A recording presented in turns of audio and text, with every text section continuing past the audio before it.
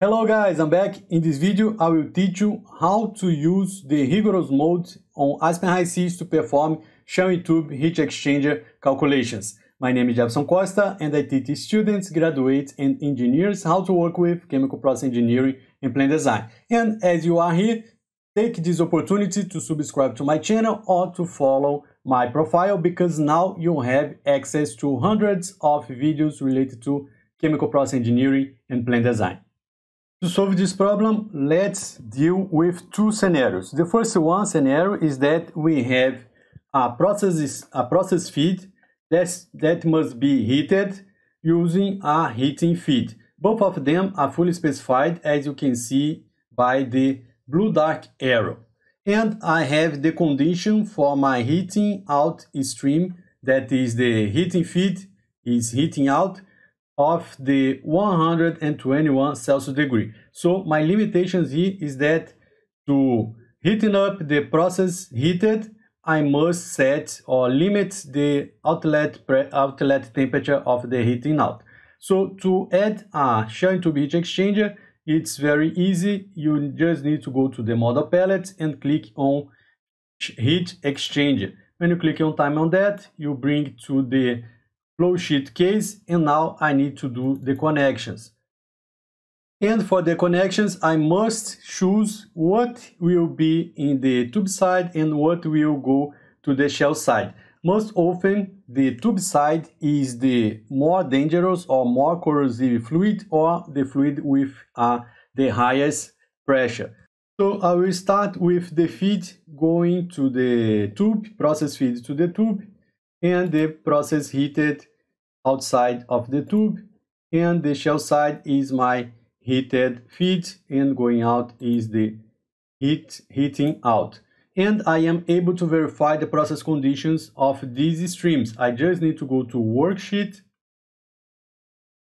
and here I can see that my process stream that is going to the tube side, it has a operating pressure higher than the heating feed. So for now, I will let it as it is. Something interesting here on Aspen Hysys is that if you don't want to have this tab here free in your screen, you can dock that or you can tab that. So instead of floating, I will select tabbed. So this way, I am able to shift from my flow sheet case and now to the heat exchanger in a more easily way. So now I need to set what is the temperature condition for my heating out. That has a limitation of 221 Celsius degree. So let's add that to our process simulation, and when I click on enter, the Aspen Hysys will set that to the process simulation. Verify that the Aspen Hysys will give you hints on what you should verify or what you should add first. So it would be much easier that instead of adding the temperature, I could add the delta P, the equipment. So when I return to the design and I go to parameters, now I can add the pressure drop for each side, the shell side and the tube side. For this example, let's suppose that we have 70 kilopascal of pressure drop in each side. So click on that and type that and click on enter, and I will type that 70 kilopascal and click on enter also. Based on that, the Aspen Hysys already did the calculations for the sharing tube heat exchanger and converted. Every time that you have a green bar, it means that your process simulation converted correctly. But something interesting here to mention is that based on the conditions of the heating media, when I decide that my outlet temperature is 121, it becomes a liquid stream. And you can see that I have a two-phase stream here because my vapor fraction is above or below, above 0 or below 1. So I have two-phase flow here, and I have in my heating out, I have just one phase, that is condensate. And when you are doing when you are performing the calculations for the heat shell tube, you have different options to do the calculations. You have the heat exchanger model. So when by standard, the Aspen Hysys uses the simple endpoint, and this is best used when we don't have phase change. So if I am heating a gas and it continues to be a gas, or if I am heating up a liquid or a condensate and it continues to be a condensate. So as I don't have phase change, the best option to use is the heat exchanger model, because this way Aspen Hysys will perform calculations considering that the overall heat transfer coefficient, the U, is constant, and also the specific heat of both shell and tube side streams are constant. So based on that, we will have the calculations on Aspen Hysys.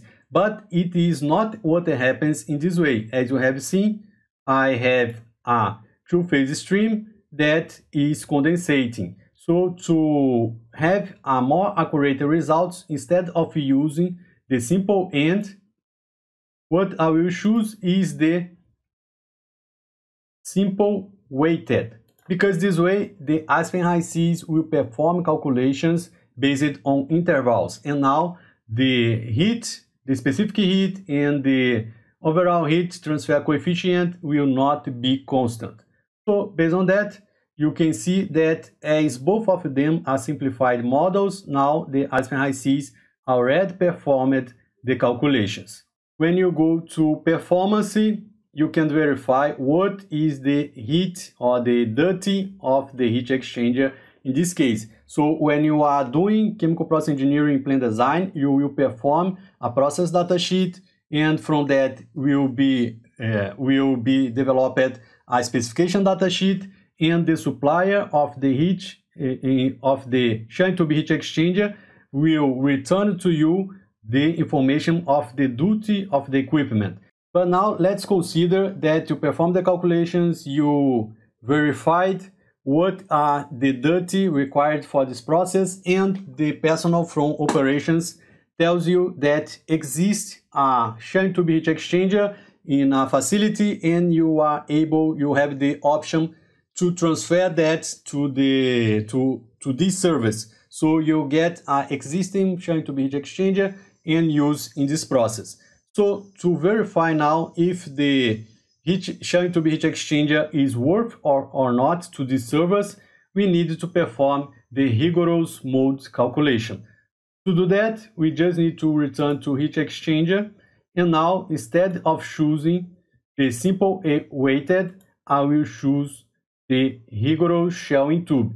You will only be able to perform calculations on rigorous shell tube if you have the drawing of your equipment, because you will be asked for to have the pipe length, pipe diameter, shell length, shell diameter. In this case, we'll use the standards information done by the Aspen Hysys. So we will not define what is the length or the tube diameter. We'll get those information as the standards information available on Aspen Hysys.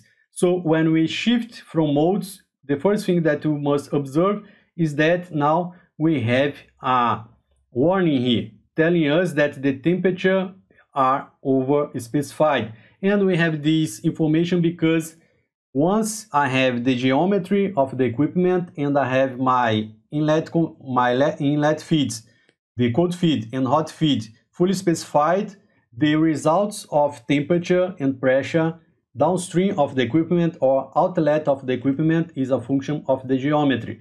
So because of that, I cannot let the information of temperature in the heating out. So the first thing that I will do is to delete that. Now that I delete this information, I can go to the rigorous shell tube, and the first thing that I will do is go to exchanger, and I will load the transfer geometry from Aspen Hysys, because as I told you, I need to have information from the tube length, the tube OD, the tube thickness, and etc. So in order to let my life easier, in this example, I will load all those information from the Aspen Hysys.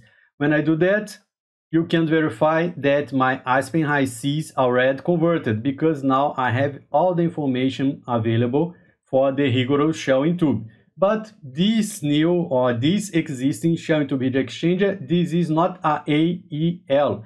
This is a BEM heat exchanger.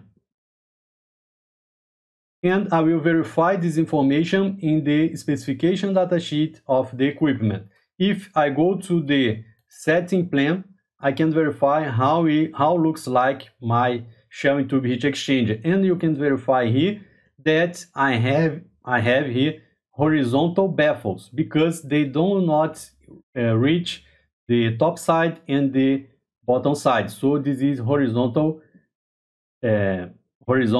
baffle. And I can verify that also clicking on tube layout. So here I have my cuts related to this shell-in tube heat exchanger. And what I was talked by the operations or maintenance supervisor is that this new shell-in tube heat exchanger, it has a vertical baffles. It is a double segmental and also vertical baffles. And I am not able to set those informations here in this screen. To do that, I need to go to EDR browser. That is a relationship or a connection between the Aspen EDR and the Aspen Hysys.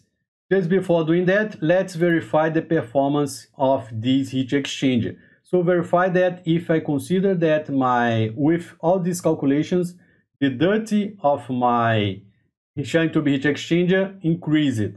And now I will do the modifications to verify how much will be the dirty of the shell-in tube heat exchanger.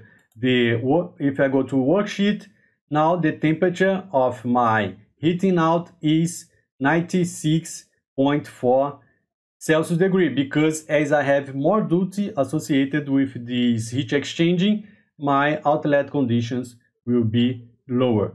So let's go to rigorous shell-in tube, click on EDR browser. It will open another tab for you, and now I can do the adjustment. The first adjustment is that according to operations or according to the shell-in tube heat exchanger drawing, my tube pattern is not 30, is 45 degrees. So I have also that the baffle type is not single segmental, it's double segmental, and you can see the representation, what happens when you select this type. And my baffle cut is not horizontal, it is vertical. You will verify if you return to the heat exchanger is that the Aspen Hysys already performed all the calculations. And if I go to performance, my dirty now changed from 7 point something to 5.4. But I didn't finish my settings yet. I will return to the exchanger details and I will go to the process, because I need to add the information for the following resistance. So for my hot side, I have 0.0001, and for my cold side, I have 0.0002, and it will depend on the fluid that you are working with. So now if I return to my heat exchanger and verify the performance, you can see that because of the resistance of the fluid, now my dirty decreased a little bit, and it is higher than the simplified calculations. If you get this far, now it's time to hit the share button and choose a friend or a chemical process engineering community to share this video, because this way you will help me to grow and strengthen the chemical process engineering and plant design community around the world. And if you want to know more about how are the equipments that can be integrated with the EDR from Aspen, I recommend you to take a look in this video that will appear in the screen right now. So guys, this is it. I hope you like it, and I'll see you soon in the next video. Bye bye.